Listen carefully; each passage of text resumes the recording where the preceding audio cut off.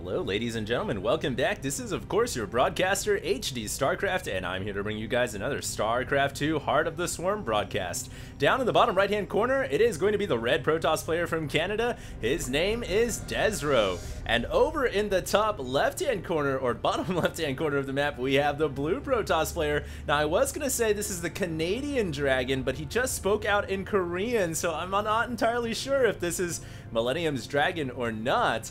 But for rest assured, it is going to be Dragon, and he's going to be playing as the blue Protoss down in the bottom left-hand corner. If it was Millennium's Dragon, then I guess he decided to not play Terran and wanted to experiment out with a different race. I'm not entirely sure, but this is certainly a good map for a PvP, my first ever Heart of the Swarm broadcast, Protoss versus Protoss, and what better way to do it than on Star Station, Protoss's very own home world. Love this map, by the way, too. Very vast, lots of expansions. You can go ahead and take all over the map.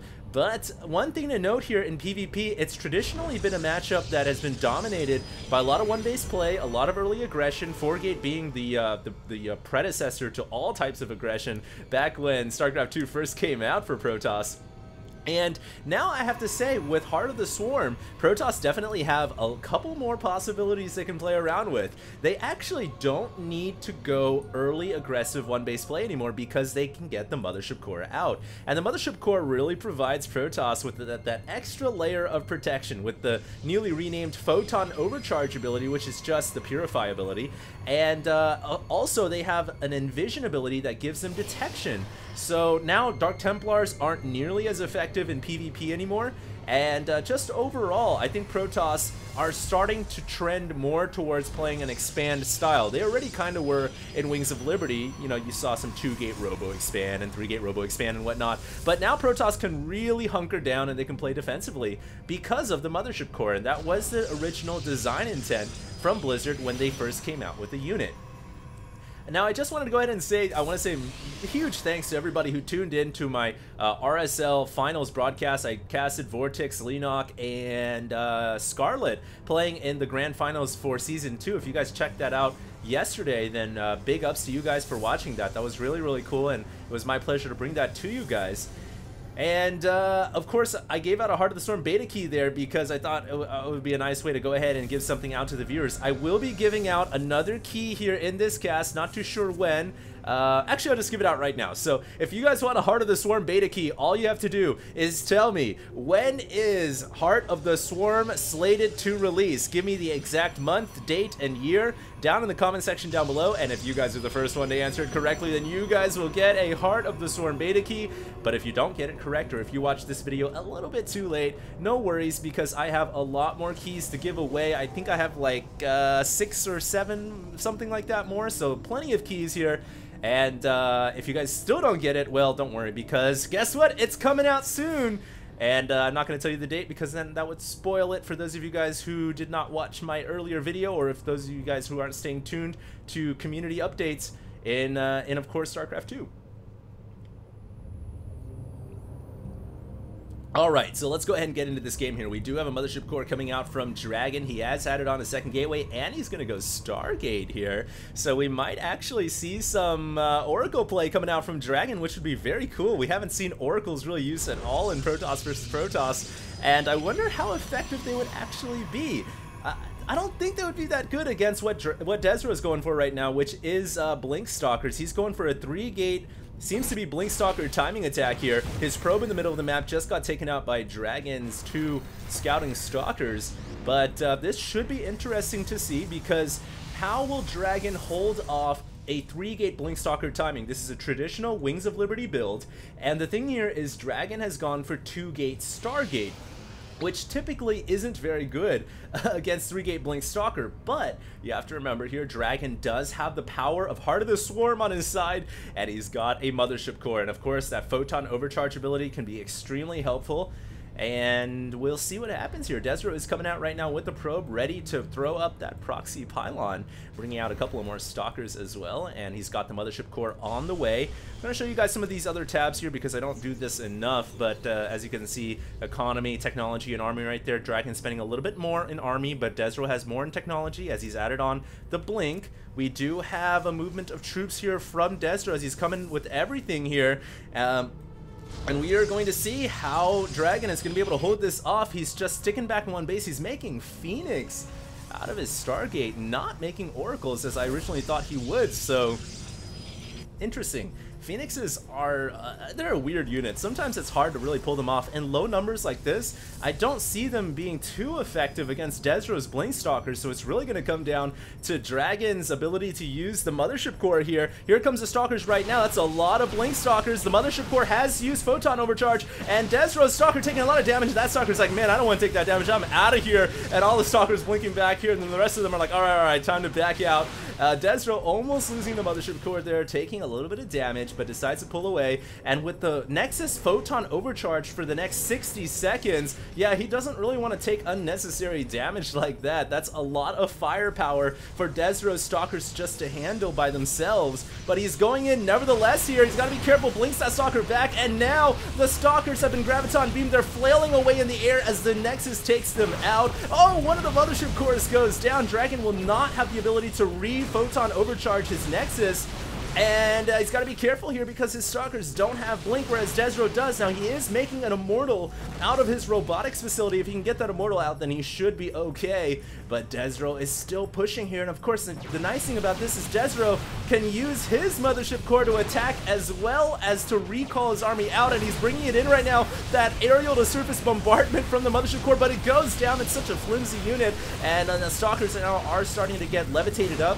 Wingardium Leviosa, says Dragon, and he's coming in now with the Immortals, so he should have more than enough firepower to push Desrow away. But Desrow is not going to give up, never surrender, and he is going to get that Immortal killed off.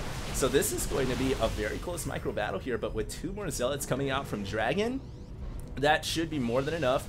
Plus another Immortal, I think, for Dragon to hold on to his ramp, despite Desrow going for a very aggressive, not just 3-gate, but 4-gate Blink Stalker build here. He has no plans to expand, so the Red Protoss player Desrow really trying to end it right now on his own terms, but Dragon is just trying to hang on. He is also adding on a support base so he can get Colossus out, and you guys all know about the Colossus. Once it comes out in PvP, it really does change the way this game is played. Both players have to start going for Colossus, but Desrow doesn't want to go into that mode yet. He wants to end the game now. He's going in with everything he's got. One of the Stalkers getting Graviton Beam now released, and Desrow has to pull away again. Dragon's composition of Phoenix, Stalker, and Immortal seems to be working out pretty well.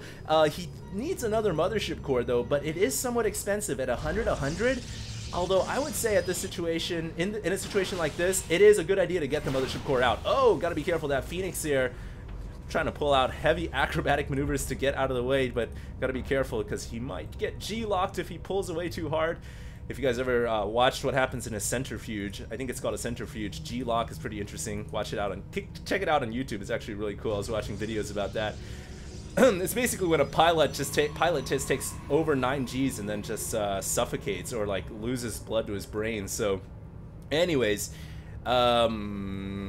let's see, Dragon now holding on to his main ramp. It looks like Desrow is going to pull back with some of his Stalkers here. Not too sure why he's pulling back. There isn't any imminent threats coming from the Blue Protoss player. He has a good contain right now. He's adding on a robotics facility of his own. So it looks like now he's going to go ahead and try to settle down and play a macro style, but he is quite behind in the Colossus tech because the Colossus is already coming out for Dragon, and Desrow has no robotic support bay yet. Gotta be careful here though, if Dragon might lose a Phoenix. That G-lock, those Phoenixes, I don't know if Protoss players actually would suffer the same amount of blood deprivation or hypoxia that a human pilot would. Probably not.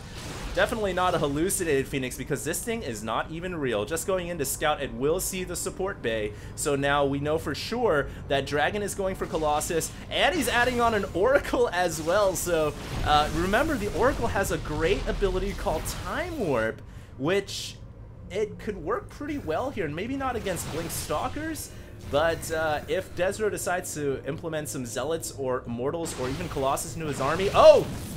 Gotta be careful with Dragon's Phoenix, they will go down, and they're just flying, man, that time they were just flying over enemy airspace, so that was a bad move by Dragon. But as I was saying before, if Desrow can get some Colossus out, then he should be okay. But what about this Oracle that's coming in here? It can time warp the ramp. or he could just go up and time warp these forces. We'll have to see what Dragon decides to do. This is an interesting composition here. And Desrow just trying to hold on to the main ramp. Looks like a Colossus getting a couple of laser rays down. That Oracle is pretty flimsy though. You don't want to just fly it in and lose it like the Phoenixes were lost. And we can see Dragon just has a superior army. He has a Colossus with 2 Immortals. Desrow still does not have a support bay, but he does have extra gateway production, and he has Blink. So it really will come down to the micro. Better technology from Dragon, but Desrow with better mobility. And we'll see what happens here. That Oracle could drop the Time Warp field right now. It looks like it's trying to figure out where it wants to go. Meanwhile, one of the Immortals was picked out as it was coming in to reinforce Dragon's army, and Desrow gets back up to the main ramp, and now Time Warp comes down after the Blink was used. Beautiful play by Dragon, waiting for the Stalkers to use their Blink, and then dropping the Time Warp down, so these Stalkers finally getting their Blink back online, able to get out of the Time Warp field. And it doesn't look like we would really see much movement of troops in here, so Desrow isn't that affected by Time Warp. Just a very little amount, not too much, as he's not really mobilizing his army under that field. And nice micro right here from Desrow as he brings that Immortal back. He is warping in 4 additional Zealots here. Desrow should be able to make a hold. He needs to keep that Immortal alive. That Zealot is on a one-man mission right now, trying to get that Immortal down. Will he be able to do it? He's chasing for ire, he says. Desrow says, no, I'm really fighting for ire. You're just fighting for Shakuras. So Dragon says, oh man, I can't actually kill off that Immortal. I didn't get the kill. It was so close at 9 HP. Are you kidding me? So Dragon probably will have to pull back now. I don't see him maintaining this fight. He is going to lose his Immortal. He could micro to take out Desrow's Immortal. Oh, he gets it as it was running up the ramp. And it looks like Desrow should be able to clean this up as long as he micros appropriately, which he has more than enough Stalkers to do so. Probably won't even really need to micro. And that pylon, yes, ladies and gentlemen, is going to go down. So Desrow holds on quite convincingly, takes a supply lead now at 58 over 39. We'll see what Dragon's got planned now, because he still has superior attack. He has a support bay to make Colossus. He also has a Stargate to make more Oracles, but he's just facing now a raw amount of firepower from Desrow. And Dragon just doesn't have enough units on the field to deal with this, I don't think. He does have better tech, though. We'll see. That Sentry could use a force field. It could. It will not. He could block out those Zealots, but I think right now Dragon is just waiting and seeing what he really needs. Does he rather want Guardian Shield, or does he rather want a force field? And honestly, force field probably won't be that good against these Stalkers, because they can just blink and mobilize around that. We do have Desrow now going for an expansion. Oh, those Stalkers blinking forward for Desrow. He is going to take out one more Immortal. The combined firepower of multiple Stalkers proving too much for a single Immortal to handle. We see some of the new death animations there as one of the Zealots became a 4th of July firework and just shot in the air. And we do have Dragon coming out with a new Mothership Core. He realizes that he might just need that Photon overcharge ability, but he is running out of money right now. You can see, uh-oh, this is the last mineral stack here. Only 100 minerals left. He needs to expand, but he doesn't have enough. He actually cannot make enough in the main base. He'll have to distance mine, or he'll have to go all in with the probes he's got. No, he's going to go distance mine at the natural now.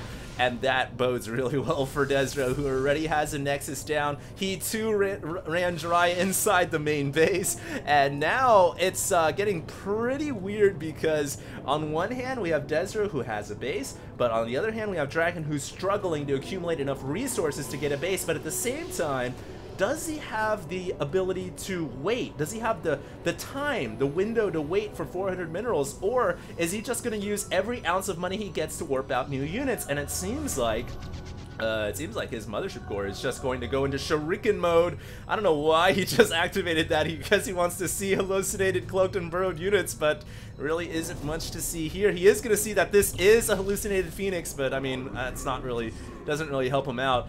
And it seems right now Dragon has no plans of getting an expansion. He's just distance mining to make money.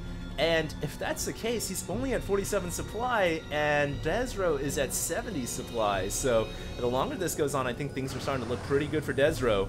But Dragon hallucinates a Colossus on the field. Oh yeah, that'll make your army look a little bit scarier, but how much will that actually help? I have no idea. We do have a Mothership Core coming in now from the south side. It is going to assist in killing off this proxy pylon. All the probes being pulled as well from Dragon. Dragon is going in. This is all he's going for. He's going all in now. He has to. His hand has been forced. And he's got a hallucinated Colossus to back up his army, but the hallucination effect is about to wear off. I think Desrow is going to have more than enough to hold this off. He even overcharges his Nexus. So this is it. Probes being pulled off the line from Desrow as well. That Colossus goes down, but it was a hallucination. The Mothership Core goes down as well. And Dragon quickly running out of firepower here. He has to GG. And Desrow takes a victory here over Dragon with a pretty good Protoss play there. That was interesting PvP because we saw how some of the new units are incorporated here and how they can be used in Protoss versus Protoss. And, you know, I was mentioning in the beginning of the cast, thought we were going to see more of an expand style, but then both players stuck on one base for an extended amount of time until Desrow finally decided to go ahead and grab a natural. So a good PvP there. It was close, man, and a lot of action. So hope you guys enjoyed. I don't cast PvP too often, so this was a treat for me and hopefully a treat for you guys as well. I got some more Heart of the Swarm Pro games coming out for you guys, and of course more beta keys as well as Wings of Liberty games. I'm not sure what I'm going to do yet, but of course Thanksgiving is coming up, so make sure you guys stay safe because Thanksgiving is an important holiday here in the United States. If you guys aren't in the States, whatever, it's important to stay safe and stay healthy because I'm going to come out with more StarCraft 2 casts. Stay tuned, and this is HD signing out.